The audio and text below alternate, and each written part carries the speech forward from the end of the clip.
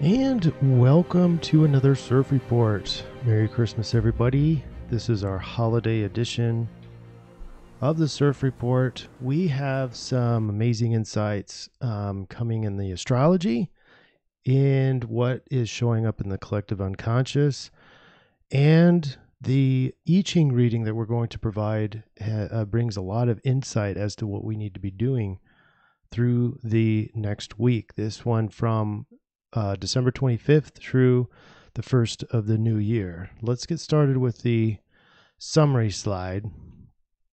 And I want to highlight this area down here. This congruency score is probably the lowest we've seen. But with the subjectivity in, say, the dream bot and the astrology, it might be a little bit more congruent than what I'm making it out to be. But what it looks like is a lot of easy energy, easy to change, but it's going to be a humbling time. This is the influence, remember. So the astrology is as follows. We have a solar eclipse on the 25th that's sustained for, well, some argue for a full year, so that energy will be here. There's these Uranus trines that we've talked about, and those are going to be still present. Actually, these are going to be the main aspects in this coming week. Then we have Mercury transiting into Capricorn, and then, of course, the new year. The dream bot's showing a little bit different. Of course, we have you'll see there's a strong Christmas thread in there, but we also have like grit, and the ability to endure is in the dream bot, and I'm wondering if that is grit through the change. In other words, well, the grit has to show up when there is change. Grit doesn't really show up when there's no need to persevere. So that's pretty congruent there. But then the I-Ching says humble and modesty is the influence. It's kind of the letdown at the end of the cycle, and that's really congruent with the new year. So it's not really out of ordinary.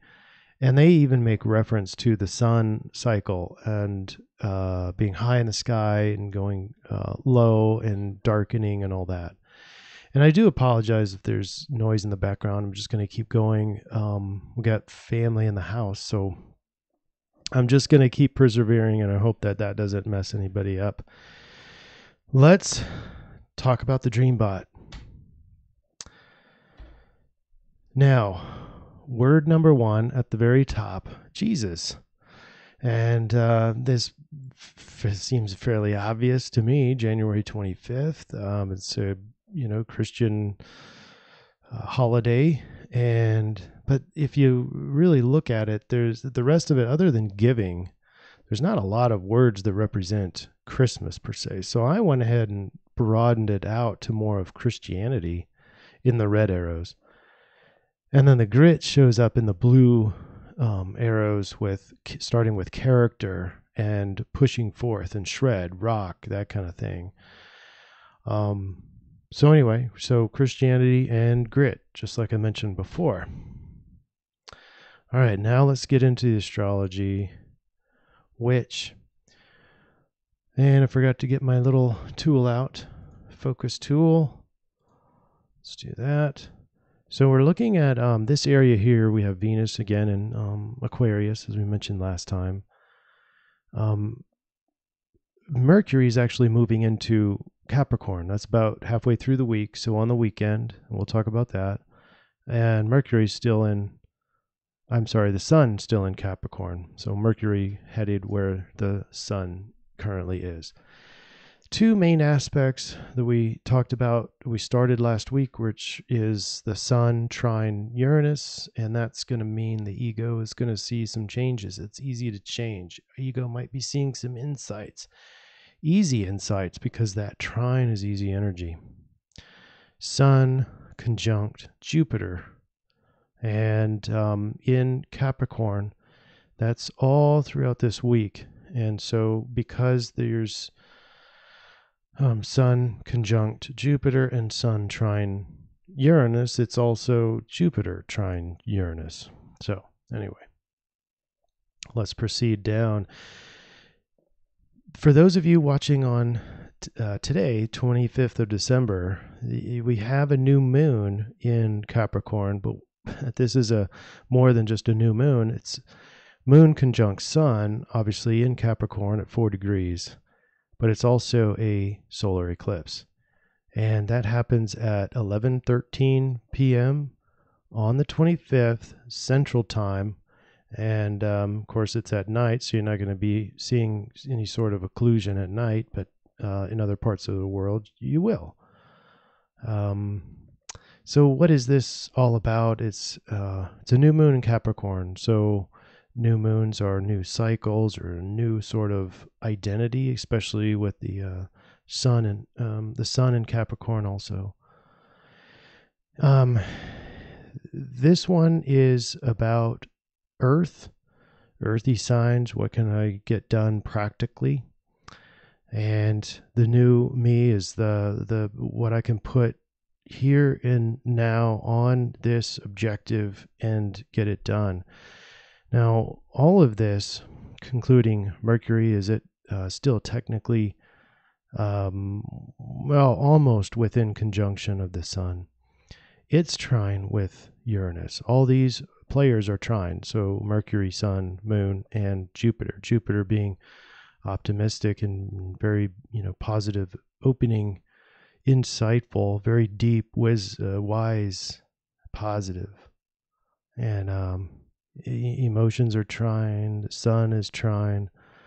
So it's, quadruple easy change. If Uranus represents change and insight, that's the predominant thing. And I'll just go ahead and warn you, all these aspects are going to be in every profile on every day. So we're looking at change over, like a morphing over this next week. And you personally, identity of sun. I mean, this is this trine, or these trines are perfect for the new moon eclipse, solar eclipse. It's absolutely perfect for newness. You can also, this is also like a kind of a New Year's resolution kind of time too, because we're getting towards the end of the year. Capricorn sets goals, so resolutions are sort of a goal. I would go ahead and set those now. It'd be a great time to carry those out. There's a lot of people who poo-poo the New Year's resolutions, and I'm kind of one of them. But as you'll see with the I-Ching this week, it's wanting you to just, if you see a problem, get out there and get it done. Don't wait, don't plan, don't overthink it, just get it done. And that is very Capricorn. So that's all commensurate with the solar eclipse. And some people say that energy is going to, is going to influence you. It's kind of like a timestamp. And whatever energy is there in your stamp, that's depending on what house you're in, whatever house this solar eclipse is in, that's the area of your life that's going to be stamped per se in the coming year. All right, so that's tonight at 11:13. You can set some positive intentions on what it is you want to see in your future, and possibly making this facilitated change swayed more towards your soul's path or what you desire personally. Going into Thursday, December 26th, this chart's at 9 a.m. You can see everything I just talked about is still the same, other than obviously the moon is now not conjunct with the sun. But you have 4 trines here. You might as well include the south node as well, making it a 5th sort of pseudo trine. I almost said conjunction. Okay, so not much change there on the 26th. 27th, Friday, we're adding a square, so emotions are now kind of blocked from the change. You don't have the buy-in, the emotional buy-in, or emotions might be conflicted, but there's opportunity here to carry it out. The emotions with this sextile over to Mars can carry out something. It's a total buy-in on the ability to get it done. Okay. Then on Saturday, Mercury heads into Capricorn. I have that listed or circled in the chart. This is at 0 degrees, 0 minutes of Capricorn at 10:56 p.m. on the 28th. That's Saturday evening Central Time. And so Mercury now is commensurate with Jupiter and the Sun, and well, might as well include Saturn and Pluto in there too. Everyone is goal driven. Everyone is very practical, as get it done kind of attitude. Mercury is maybe kind of thinking about all of the things that are still undone. That's kind of more of a Virgo thing, but still an earth sign, Capricorn, and wants to achieve, wants to get things done. That's the mentality right now. And this is going to be the biggest disagreement with the rest of the influence. The rest of the influence is kind of, it's not time to really be starting new projects and all that. So this is a good planning tool. So you can start planning for next year, a month out, maybe next week. We don't know. We don't know what that reading is going to look like, but it's a planning sort of alignment, not necessarily a doing alignment. Sunday, the 29th, you have another square that what your emotional buy-in to get things done is no longer the case. That's going to be kind of more of a laid back feel, just kind of lay back and let it happen. Let the changes happen. Don't be trying to stop those changes. Monday, the 30th, is a day more of opportunity as you see more sextiles developing with the emotions. Opportunities with change, and we already talked about that in terms of using the emotions to affect change. And then a sextile over to Mercury and Jupiter. So just a lot of opportunity. Sextiles signify opportunity, and that's going to be mainly on Monday as you start that new week. On Tuesday, it goes back to being blank. There's 3 trines still. It's on the waning side of this. This is just about done, but it continues. The energy is still there. On the 31st, this is around 12 p.m. on the 31st.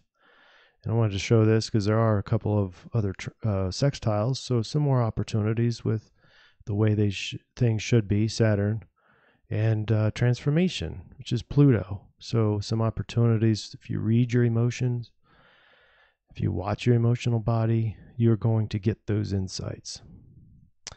And then this chart is a little bit later. It's 12. Let's see. It's what did I do? Did I do a couple of them? So I guess not.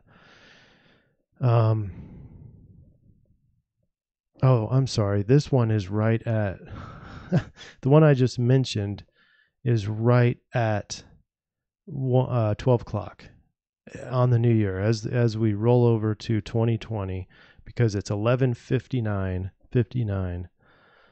p.m. All right. So in 1 second, it's going to look like this. All right. So this is the next day. This is the evening on 2020, January 1st. And we have Mars in conjunct Uranus. So there's some agitations. There's agitations, possibly some adjustments are going to be needed in terms of how you get things done. And then the very last of this, the trines from Uranus, that's kind of drying up.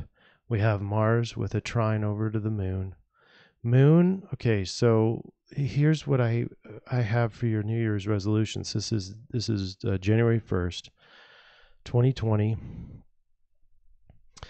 The moon is making a trine over to Mars.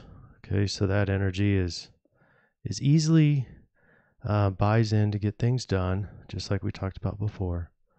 But it's squared off to your thoughts and squared off to Jupiter, which is the positive side of things. So emotions don't feel too positive. So if these have anything to do with New Year's resolutions, which I would beg that it does, because got to be emotionally invested in New Year's resolutions. That trine over to Mars gives you the ability to get it done, to actually carry out those New Year's resolutions, but they might be feeling constrictive. Maybe you were overly optimistic about what resolutions you would make. Okay. So let's go to the I-Ching reading so we can kind of summarize all of this up and give you some insights about what you need to be doing and thinking about in the next week. So we tossed the coins, and the coins came up with hexagram 15, Earth over Mountain. We have a total yin. Yin side is soft, accepting, receiving, and then of course the mountain. And so the mountain represents obstacles. So it's humbling, and it's receiving, it's basically receiving obstacles. So it's kind of very humbling and modest. All right, so let me read from the Book of Changes. It is a time of happy ending. The maximum result is achieved, but the result always gives rise to something new. There comes time of transformation. Great becomes small. The old breaks down. Time is changing, and new life blossoms from the ashes. This is thinking about in the calendar year. This obviously applies because there's a new year coming on. But in terms of solar cycles, it's also cyclic because the sun is at the lowest point in the sky on the 21st recently, and then 3 days later, now the days are starting to get a little bit longer. So there's it's a double happy ending there. It's a new cycle on two sides here. So it's no coincidence that the I-Ching picked up on those cycles. It is the law of heaven to make fullness empty and to make full what is modest. When the sun is at its zenith, it must, according to the law of heaven, turn towards its setting, and at its nadir it rises towards a new dawn. So as it mentions the solar cycles in this, and that's exactly what I just talked about with the winter solstice. Now, we did have line 1, and so let's read what that means from the Book of Changes. A dangerous enterprise, such as the crossing of a great stream, is made much more difficult if many claims and considerations have been taken into account. On the other hand, the task is easy if it is attended to quickly and simply. Therefore, the unassuming attitude of mind that goes with modesty fits a man to accomplish even difficult undertakings. He imposes no demands or stipulations, but settles matters easily and quickly. Where no claims are put forward, no resistances arise. In general, we are sustaining, we are rolling with changes, but not resisting changes. We're getting things done when we need to get them done. And that's it for the influence. When we apply this change line, you get hexagram 36. This is the solution. We asked I-Ching to supply us with a solution to maximize the influential energy. So what we got was hexagram 36. We now look at yin over fire, earth over fire. So now we're more of accepting strong energy, fire, strong, yang, brightness. But so here's, if earth or the yin is on top of the fire, we have brightness hiding. We have darkening of the light. And that might sound like a really bad thing, but that's a very commensurate actually with what's happening again with the winter solstice, what time we're in. This is the darkening time, and light is starting to get longer and longer each day. But we are in the darkest period of the year, literally. Sun has left the ground. Situation is difficult. Judgments and actions are wrong. It is important time to stop and retreat. Otherwise, a great trouble may happen. You need to find clarity, or a long stagnation will come in business. Refer inside yourself. Perhaps the case of difficulties is in the absence of a clear goal. Isn't that amazing? With all the with Mercury now going into Capricorn, We talked about New Year's resolutions and the aspects around that. And then now basically the I-Ching is suggesting that you create clear goals. It's amazing.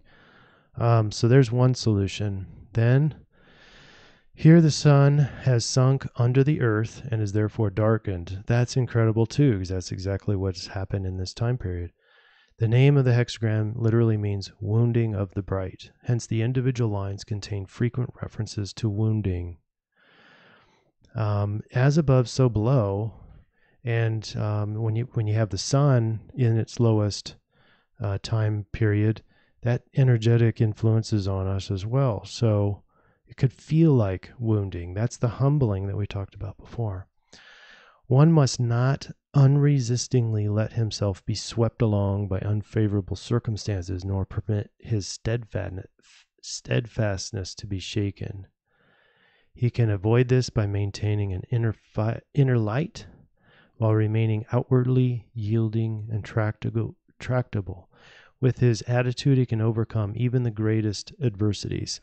So what are we saying here? We're saying that on the outside, we're looking assertive, we're looking pleasant, we're agreeable, all that kind of stuff, but we're not sacrificing on the inside. We're not giving in to just everything, and we're keeping our light bright, but not shining it out to the world to see. Keeping it within, with a surety, with confidence and assertiveness within yourself. So here's the final comment from the Book of Changes. In a time of darkness, it is essential to be cautious and reserved. One should not needlessly awaken overwhelming enmity by inconsiderate behavior. In such times, one ought not to fall in with the practice of others. Neither should one drag them censoriously into the light. In social intercourse, one should not try to be all-knowing. One should let many things pass without being duped. Okay, so let's look at the final solution slide. And here you have it. This picture is really I couldn't find a solution picture, but the influence picture was fairly kind of easy. It's a humbling energy. And you can imagine this guy's change was involved in death, and that's not really what I'm here to propose. But I picked this picture because the Dreambot had the Christianity in there, a strong Jesus reference, and so I thought this picture was perfect, and he's also humbled. Your change in your life doesn't have to be that humbling, but some of you might be going through that. And so the influence is there for big change. It's easy change. It's easy in that it's going to happen, and there's nothing you can do about it. It's bigger than you are. You can be busy resisting all that change, and you're not going to get anywhere. In fact, that's only going to be counterproductive, because resistance dovetails into illness, disease, and conflict. So the solution then of all this is being cautious and reserved. Don't be a know-it-all, according to the I-Ching. Gratitude for what comes, but don't be shaken. Remain steadfast, but don't let your light out obtrusively. In other words, don't feel like you have to make your opinion known. Make sure you don't have to yell demands over everyone else. Just stay reserved, stay quiet, but don't sacrifice yourself, and don't let your light burn out. Go forth humbly and assertively. All right. That's all I can think of for now. I really hope everyone has a wonderful holiday season, including the Merry Christmas, including the tonight's, if you're watching this on the 25th, a very happy solar eclipse. Start planning up your new year, some things that you'd like to achieve, and enjoy your new year. We'll see you next year.